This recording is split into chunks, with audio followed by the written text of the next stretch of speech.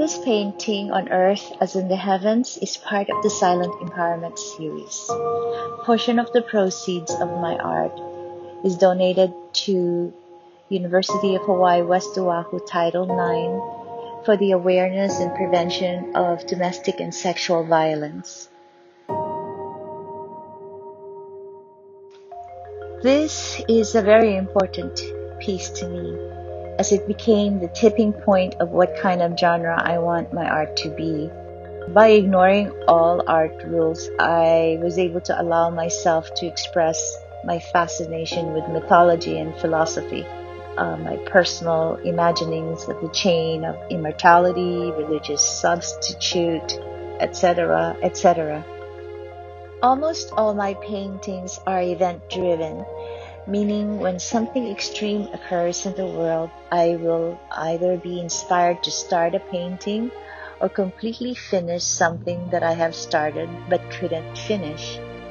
Because I hardly sketch before I go onto the canvas, everything in this painting was done without any pre-notion nor direction. I already primed the canvas with the colors of mostly blue, but on the bottom I painted with a ton of gold. I had no idea where this was going. So I began with the female face. I want to thank my muse, Nicole Catherine Purley, a beautiful young woman from San Francisco whom I met only a few minutes while she was visiting here in Oahu. There was something about her that drew me to her, not just physically but spiritually. I find out later that she is a design thinking instructor and an advocate for social impact and innovation. The universe clearly has a great way of placing the right people on our paths.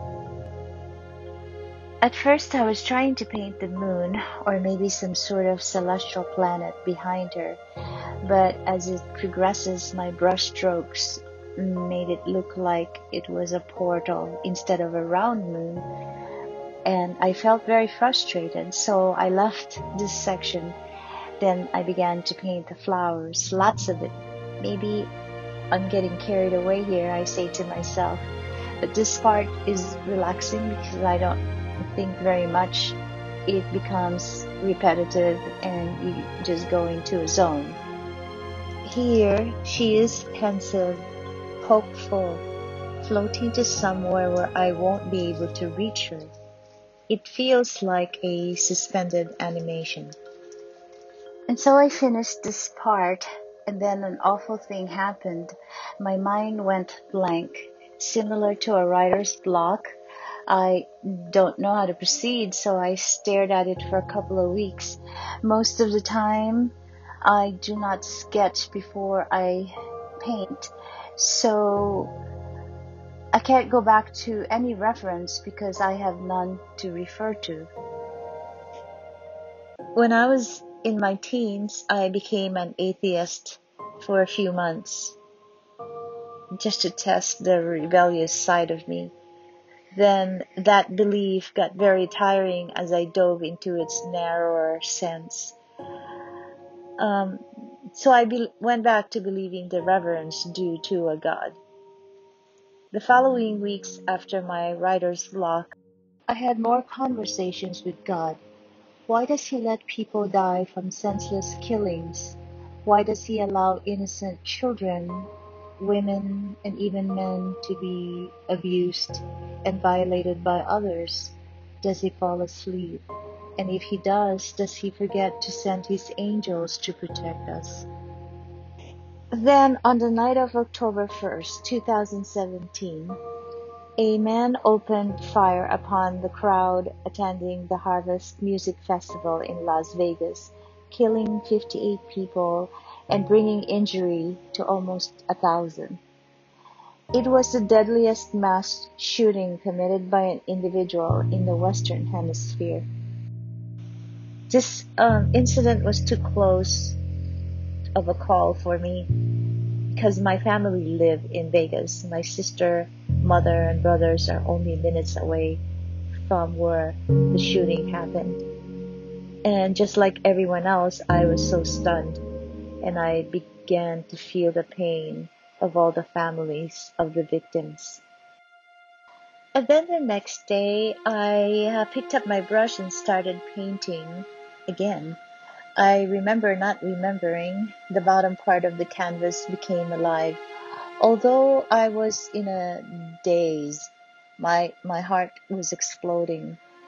I wasn't trying to mix the right colors, nor thinking of composition or balance or whether this or that is super accurate or not. Um, I was just in the painting. Half of me was on earth.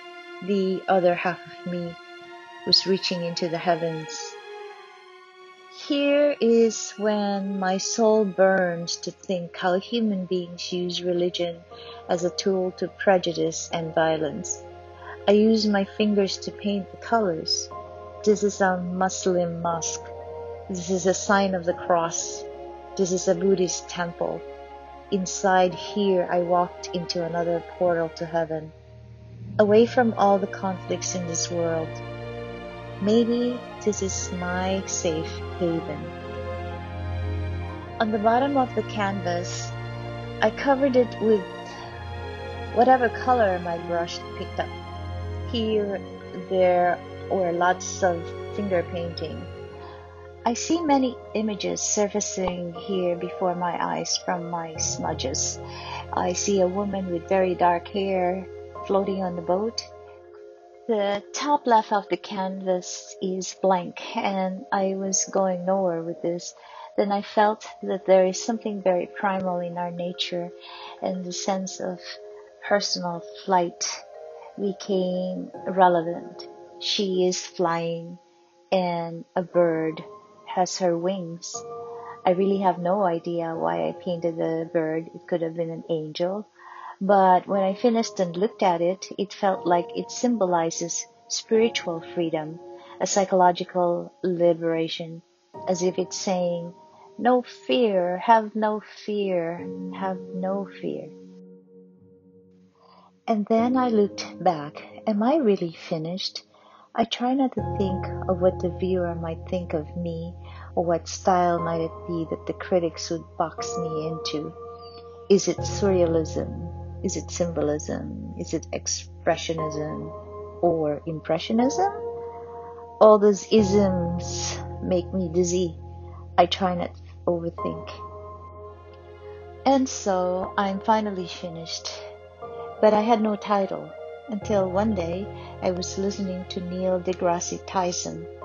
There's a chapter in his book, Astrophysics for People in a Hurry. The chapter is called On Earth as in the Heavens. The chapter reads, until Sir Isaac Newton wrote down the universal law of gravitation, nobody had a reason to presume that the laws of physics at home were the same as everywhere else in the universe. Earth had earthly things going on, and the heavens had heavenly things going on. According to Christian teachings of the day, God controlled the heavens, rendering them unknowable to our feeble mortal minds. Perhaps God and the universe are under no obligation to make sense to us. In the meantime, while here on earth, I shall continue to paint more flowers. And hopefully someday I would really get to know what goes on in the heavens.